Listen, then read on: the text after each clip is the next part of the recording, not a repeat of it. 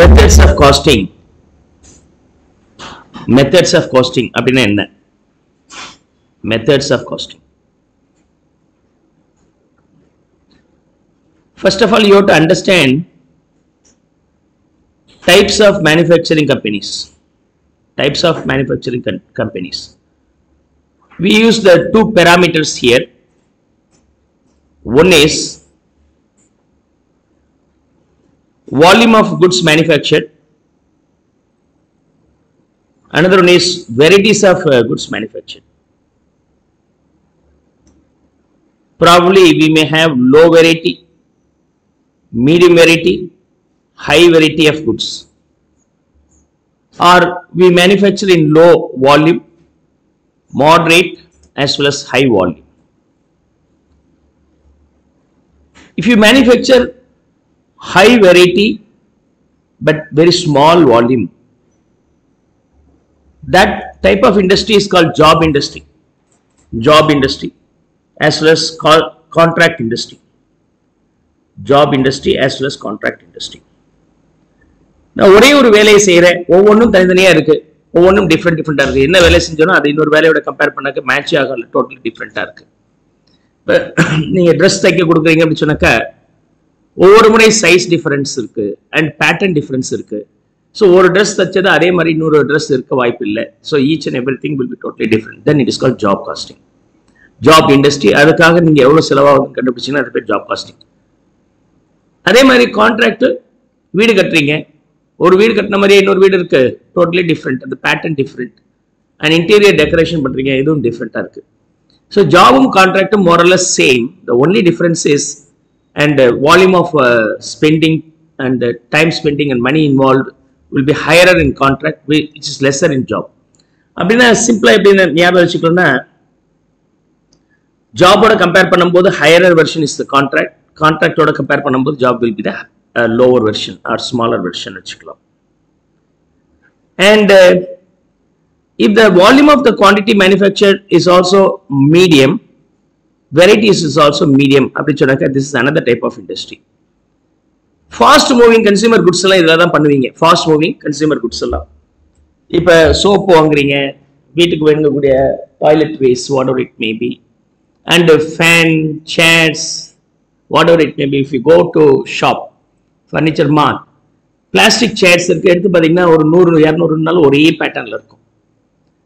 நீங்கள் அதில் ஒரு 50 வாங்கிட்டீங்க, ஒரு உங்களுக்கு வந்து 100 வேணும், 50 வாங்கிட்டு வந்துட்டீங்க, இப்போ கொஞ்சம் வாங்கிக்கலாம் அப்படின்ட்டு. அடுத்தது இன்னொரு 50 வாங்கணும்னு நினைக்கிறீங்க, கடையில் போனால் அதே பேட்டர்ன் இருக்காது. சேர் இருக்கான அதே பேட்டர்ன், டிசைன்லையாவது சேஞ்ச் இருக்கும் அல்லது ஒரு வெயிட்லையாவது சேஞ்ச் இருக்கும். என்ன சார் நான் முன்னாடி வாங்கினேன் இல்லையா அந்த 50 இல்லையா அப்படின்னு கேட்டிங்கன்னா, சார் அது வேற பேட்ச் சார், போச்சு சார் அப்படிப்பாங்க. ஒரு மோல்டு ரெடி பண்ணுறாங்க, அந்த மோல்டில் அந்த சேர்ஸை மேனுஃபேக்சர் பண்ணுறாங்க, சடன் சைஸ் அரௌண்ட் 1000-2000 வந்துச்சுன்னா மோல்டு உடஞ்சிருது, அது வீணா போயிடுச்சு. திரும்ப நியூ மாடல் செய்யும் போது அதே மாதிரி இருக்கணும்னு அவசியம் இல்லை. ஸோ அப்போ அந்த சேர் வந்து ஒரு 1000 பண்ணுறோம் அப்படின்னு சொன்னாங்க, அந்த மோல்டு வச்சு அந்த 1000 ஒரே மாதிரி இருக்கும். நெக்ஸ்ட் டைம் பண்ணும்போது டோட்டலாக டிஃப்ரெண்டாக இருக்கும்.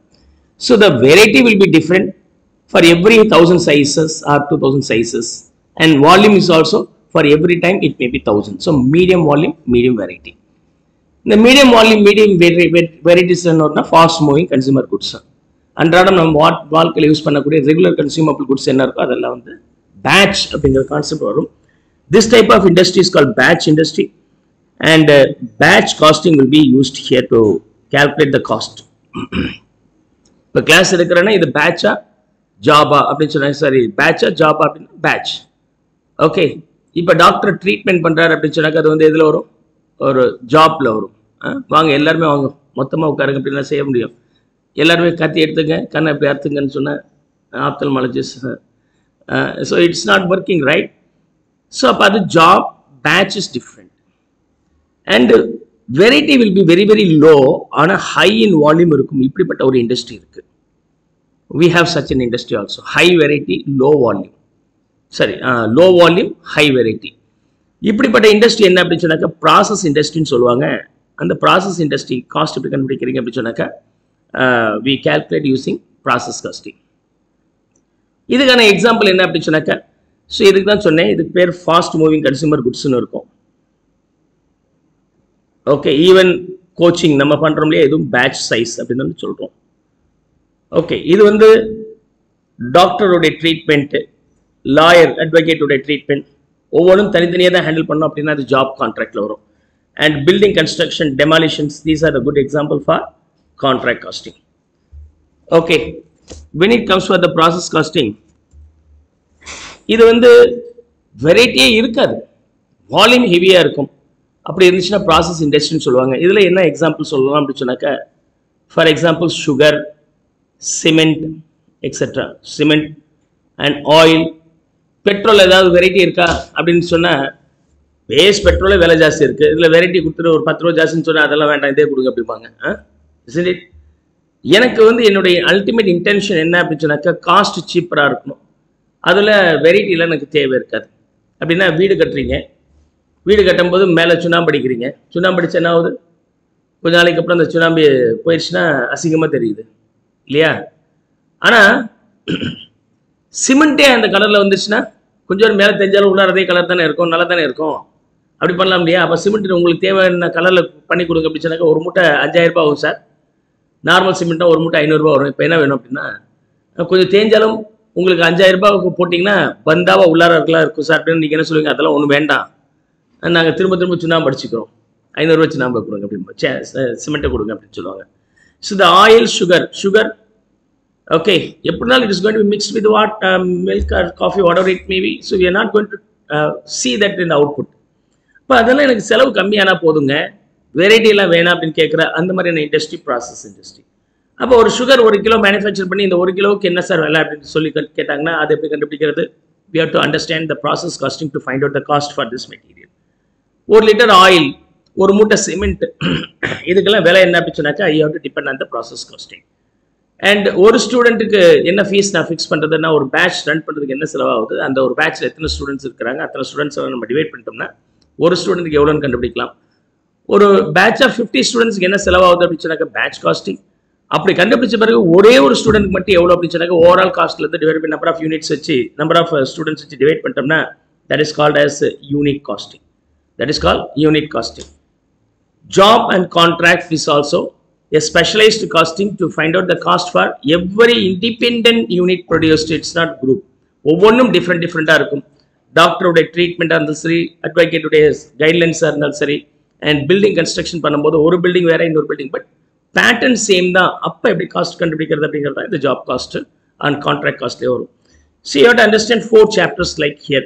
ஒன்று ஜாப் காஸ்டிங், ரெண்டாவது கான்ட்ராக்ட் காஸ்டிங், மூணாவது batch R unit costing, the last one being process costing here. So studying these things is called methods of costing.